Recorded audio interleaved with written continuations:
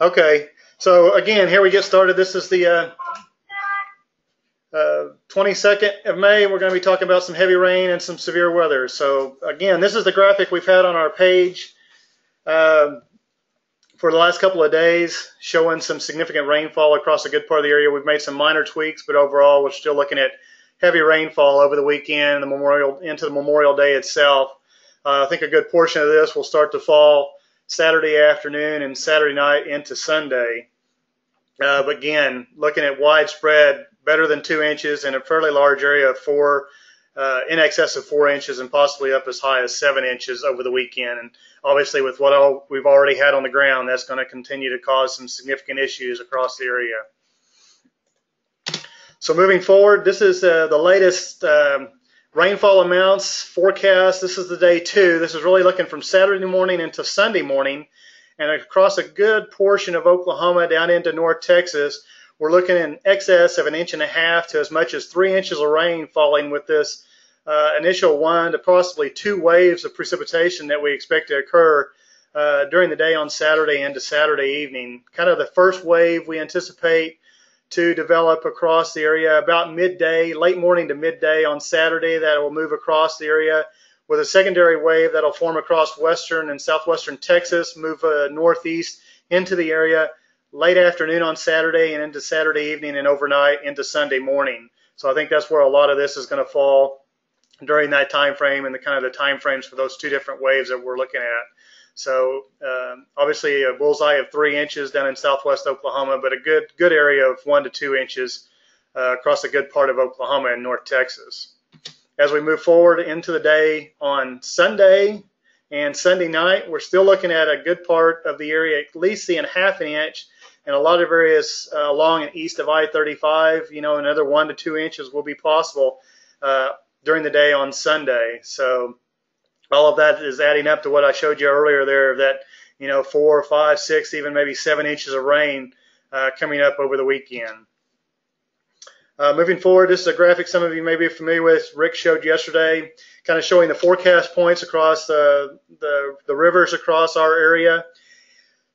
Anything really that you see in orange, red, or even purple is in flood or forecast to go into flood between now and Memorial Day, and even into early parts of next week. So obviously anything with red or purple, pretty significant, if not major flooding, and in some cases with the event we're expecting over the weekend, we could see record flooding in some areas, and we'll continue to watch that really closely.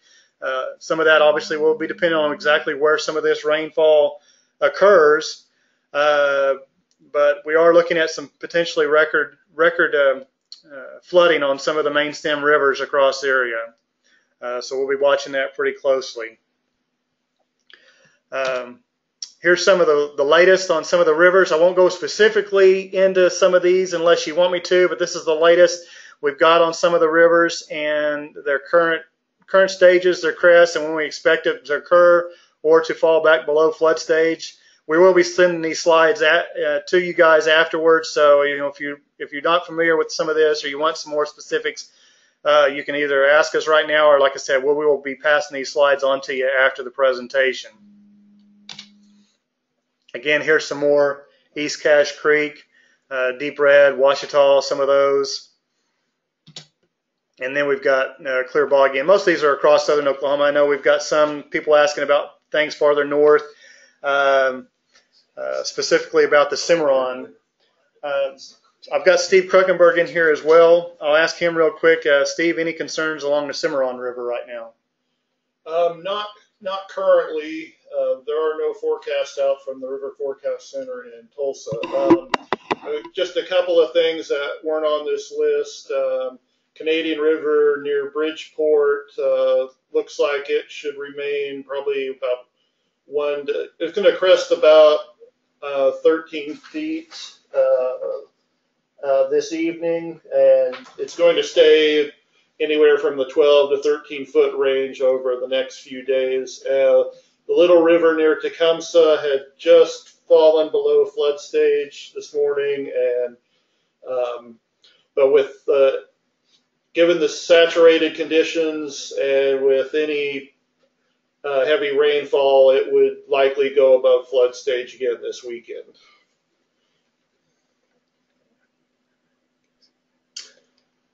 Had another question, and we're not done yet. Let's go ahead and finish, and then we'll do the questions. Yeah, we are paying attention to the questions. I know some of you are thinking ahead, and that's fine. We'll discuss some of what your questions are referring to here coming up. So there was some about severe weather, and we are looking at that potential tomorrow. As we've seen in the past, the last several weekends, what happens in the afternoon on a particular day is going to be very highly dependent on what happens the night before and during that morning, and this Saturday is going to be no exception. As I said earlier, we're looking at storms that could possibly develop fairly early in the day, and we may have ongoing light to moderate rain across central and northern Oklahoma even before sunrise Saturday morning. But like I said, we could see some storms develop, a fairly substantial area of storms move through from west to east during the midday and early afternoon, and then another round late in the day. It's kind of hard to tell exactly how strong these storms are. If we get several rounds of storms, obviously, it's going to be very difficult to develop much in the way of instability, and I think that'll keep, the higher end storms at bay. But again, if some of that doesn't develop, again, if we're able to see some clearing, see some recovery in those surface temperatures and develop more instability, obviously, the stronger the storms could be. There is some tornado threat tomorrow. It's fairly low end. I think, it's very low. And even with that, I think the highest probabilities of that even would be in southwest Oklahoma and western North Texas in our area. But again, I think the tornado threat is pretty low tomorrow, but it is not zero. So we will continue to have to watch that pretty closely. Again, I think, to take away from this, I think the major impact is going to be the rainfall. But we obviously will be watching for the severe threat tomorrow. The stuff that comes in midday will probably be mainly a hail threat along with heavy rain. And then in the afternoon, I think, we see some stuff late in the day into the evening hours. We'll have to watch for, all the types of severe weather, including tornadoes. But again, I think the tornado threat tomorrow is rather low, more of a hail, wind, and especially heavy rain. I think that's what I want to emphasize is the heavy rain, I think, will be the significant threat going through the weekend. But don't want to just completely, discount the potential for, hail and wind as well. Going into Sunday, there will still be, we are under a marginal risk for, all the potentials are out there. Again, I think the main impact for any kind of tornadic potential will probably be southwest or south central Oklahoma. Again, I think it's extremely low potential for that. Again, I think anything ongoing during the day on Sunday would be rather low end, marginal hail and wind. I think the majority of what we'll be dealing with on Sunday will be the ongoing flash flooding and flooding event that will be, of the utmost importance across the area. So I think that I don't want to completely just ignore the severe potential because I think there is some, but I think our bigger issue will be with what's the water falling out of the sky and what's moving down those main stem rivers and the reservoirs and having to deal with that. So obviously we want to tell people continue. I know we're in a Memorial Day weekend. We're not going to keep people off the lakes unless we just close them down, which isn't going to happen. So we're going to have a lot of people out there on the area lakes. So we always wanted to continue to tell people about the safety aspect of it. Turn around, don't drown.